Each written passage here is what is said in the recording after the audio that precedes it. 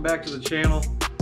As you can see, the garage is empty. That means the camp light project and the rear power unit is finally finished.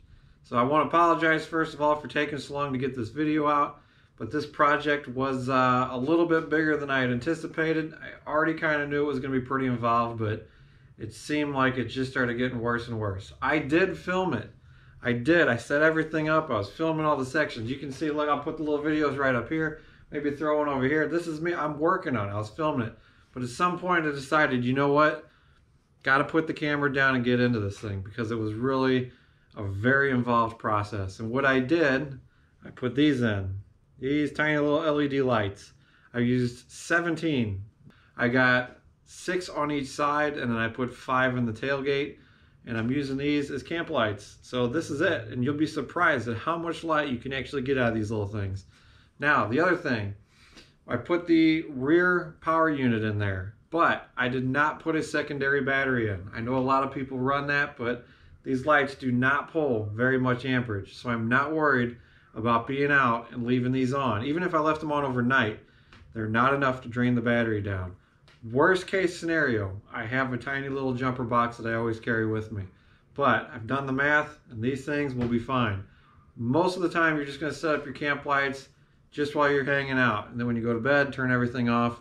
So I'm not worried about it. We're going to be good. But let me dive into how come this took so long and what I wound up doing.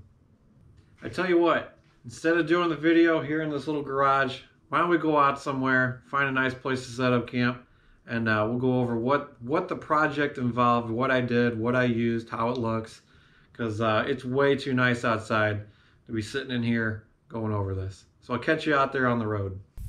So when you're out camping all by yourself and there's not really much lighting going on, what I wanted to do was have some kind of additional lighting on the sides of the Jeep and on the back, that when I'm out in the middle of nowhere, I can flick these things on.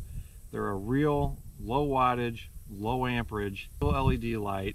So it's not going to draw a lot of power off the battery. So I am still running just a single battery up front, and I can run it all night with no problems because, like I said, it doesn't pull very much amperage off the battery. And with the battery that I've got, it should be perfectly fine for running for a couple hours, no problems. So what I did was I added 3 amber lights and 3 white lights. These are all 1.5" slip-in lights. I'll get you a close up here in a minute of what they are. They put out a very good amount of light for what they are. These things are super tiny, but they really do put out a good amount of light. All the stuff I did on this project I found on Amazon. I would put a link, but I don't have an Amazon account for it, so you're just going to have to search for it yourself. All I did was all these parts that I used, I went on Amazon, I searched for what I was interested in. I went with the one that had the highest, like a 5-star review on it, plus the highest number of people that have purchased it. So that way I know it's probably going to be something worth getting. But I got these lights on this side. I got the same exact thing going on the other side. That way at night, they're all on separate circuits. So I can run the ambers and I can run the whites. I can run them separate. So I can kick on the white lights when I get out, get set up. And then if the bugs get to be too bad, hopefully by using the amber lights, that will deter any kind of bugs from coming out and bothering me while I'm out here. As for the back, on the lift gate, I put 2 over here on this side, and I went with 3 over here because the 2 whites are going to work good, because when I have the table open, it puts the perfect amount of light right on the cook surface so I can see what's going on. It lights up the whole back of the Jeep just right. I'll throw a picture into that. I took a great picture of it at night when it was sitting out on the driveway. And like I said, I am super impressed with these lights and how much they put out. And everything is controlled right over here. I made this whole piece, it's just a regular old piece of plywood, and I covered it. I had a little bit of extra headliner material that I used, which worked out great. What I'm running on it is a 6-panel fuse box, which is connected straight to the battery. And then right over here on the sides, I've just used 3 of the 6 circuits so far. So I've got a digital readout for the battery, so I can always see where the the battery's at. That's on its own circuit. And then right down here, I've got the 5 switch that'll run all my lights in the fridge. So these back 4 are all, you know, one side's for the white lights, the amber lights, and then I've got the white lights on the lift gate, and then the amber lights on the lift gate. And what I did on this switch, this one here is set up on its own circuit that will turn on this down here. And what this is, let me get this out of the way. This is the outlet that'll run to charge the Jackery.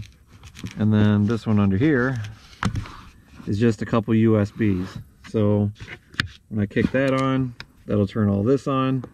And my thoughts on that is, when I'm driving somewhere, I can flick that switch on and then have the Jackery charging while I'm driving. And then when I get to where I'm at, kick the switch off, and all I gotta do then, I got my cables right here. These are from the solar panel. So just plug in the solar panel. Solar panel is working perfect. You can see I got 58 watts coming in. I'm only using 1 watt. The fridge just shut off, so that dropped down. And the battery's at 99%, and it'll charge this thing right back up. And it is the downside to the Jackery on the 500. It doesn't have the dual imports, but it's all right. All I gotta do, unplug this, plug in the cord back in, flip my switch on, and it'll charge right back up using the Jeep. Like I said, my goal with that is, because the charge rates are different, so like a day like today, it's in the full sun. I actually had it running on the solar while I was driving out, and it's doing fine. But for whatever reason, I can run it off the battery from the Jeep and the alternator. It'll charge all that up, but when I'm definitely going to be off for a while, turn that off, click over to solar, extend out my panel, and I'm good to go.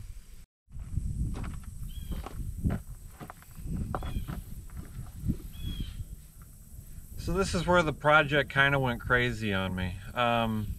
When I was envisioning what I wanted, you know, I knew it was going to be a difficult project. I do have experience doing electronics, so I know what I was doing, but you know, the timing of doing everything, it really worked out good, because with the tent not being here, it's one less thing I had to take off the roof of the Jeep. But the amount that went into it can be overwhelming to, you know, if you guys at home are trying to do this and you don't have too much of an idea on what you're planning on doing or how to do it. So what happened was, you basically have to take everything out of the back of the Jeep. You know, the storage system had to come out, the back panels had to come out, the headliner had to come down again. You gotta get the speaker, the soundbar speakers out of there, which is not very easy, but everything's gotta come out, because you are chasing wires everywhere. And then I had to take this down because I wanted wires up in here. It can really be like I said, it can be really overwhelming, because you're just yanking things everywhere and then feeding wires through places. Take your time, solder all the connections, make sure they're good, use heat shrink on them, that way they're perfectly protected from any kind of weather. You know, if you're gonna do something like this, just slow down, take your time, do it right.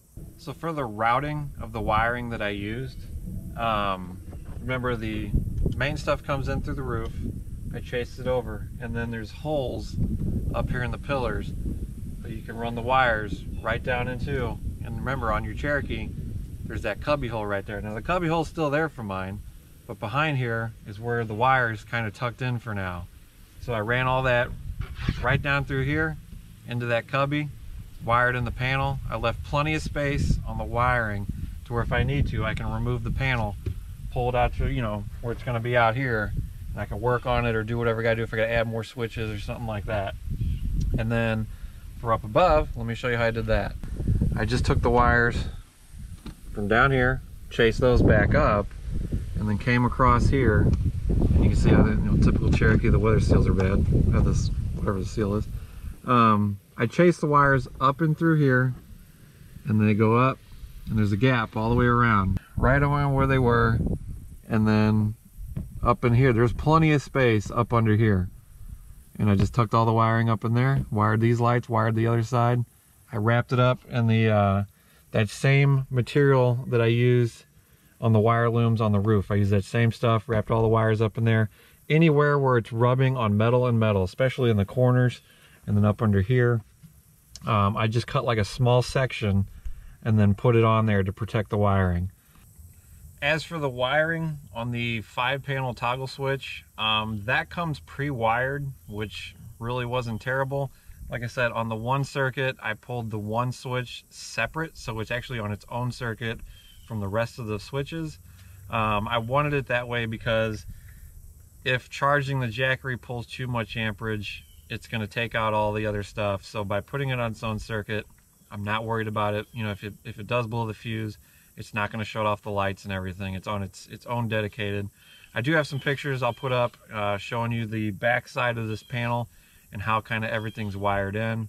Like I said, if you know any kind of electronics works or wiring, it's not terrible. It's pretty easy to do. But if you don't know, it can be a little difficult, and that's fine. So my future plans for the panel, because I still have 3 more circuits I can put in. The one big one is going to be onboard air compressor. I'm still kind of trying to decide what I want to do. Do I want to run an ARB compressor or the Viair, or just go a totally different route? But the good thing is I still got room on there for the circuits to run. The main wiring for the positive and negative, those are 4-gauge wires, so I have no doubt that it'll run those things no problem. Won't blow the fuses or nothing. The good thing is, behind this cabinet, I do still have space behind there, and that was my intentions, was to put an air compressor behind that. So still got that option, still looking into it. Let me know what you guys are running out there. You guys run the ARB, the Viair, or whatever else are you guys running? I'm curious to know. I want something that's going to fill the tires up, not super fast, but I don't want to be out here for an hour or 2 pumping air in the tires, because that would suck. But yeah, let me know what you guys are using. Drop a comment down below. If you guys have any questions on anything, however I ran something, what I used, or whatever you got, drop a comment. I'll be glad to answer them. Sure, yeah, that's gonna do it though. So I appreciate you guys staying tuned and checking out the video, and like I said, dropping comments. Let me know what you think.